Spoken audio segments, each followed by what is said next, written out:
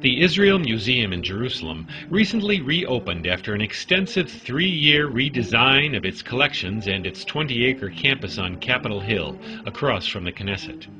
From its start in 1965, the museum has strived to show the strong connections between its 3 main wings: archaeology, fine arts, and Jewish art and life.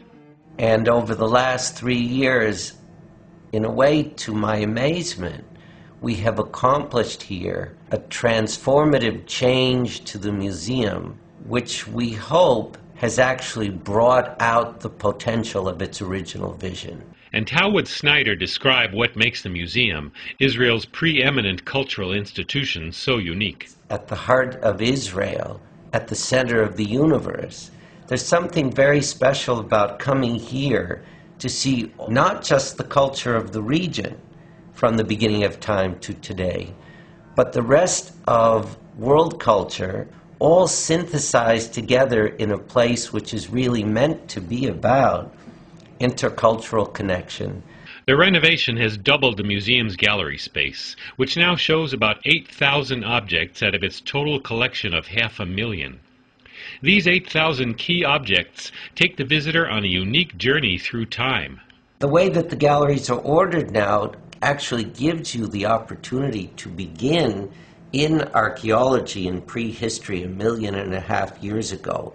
And then we move in a kind of seamless way to contemporary art of yesterday.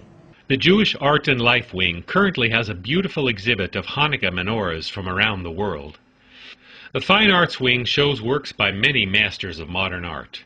Of course, it also showcases the work of Israeli artists, who Snyder says no longer feel beholden to being, quote, Israeli artists, but to express themselves in a more global way. What's happened in the last 10 or 12 years is that after passing the age of 50, it seemed that Israel had reached a certain age and artists could disconnect themselves from the immediacy of that history, begin to be a little more reflective about that history, take themselves a little less seriously, and really become quite active on the international landscape. 2 world-class artists were invited to make site-specific objects, especially for the museum.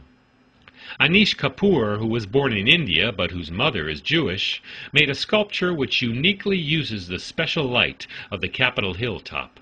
It's a 5-meter high, 5-meter in diameter, hourglass-shaped, polished stainless steel work that stands at the crest of our site.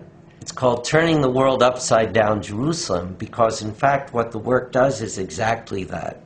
As you approach it, it inverts the Jerusalem sky, which is straight ahead of you, and the built landscape of the museum and what surrounds it above you. The second work, by Icelandic artist Ólafur Eliasson, is a painting that also embraces the properties of light. He created a painting that's more than 50 feet long that actually consists of over 300 paintings, each approximately 2 inches wide, each reflecting the next gradation of color in the spectrum that the human eye can perceive and that can be ground in oil pigment. Maybe more than in most other urban museums around the world, Snyder wants his visitors' experience to include, inside and outside the museum, an experience of beauty. To come to a place where you feel the power of beauty is something quite important. This is Harvey Stein reporting from Jerusalem.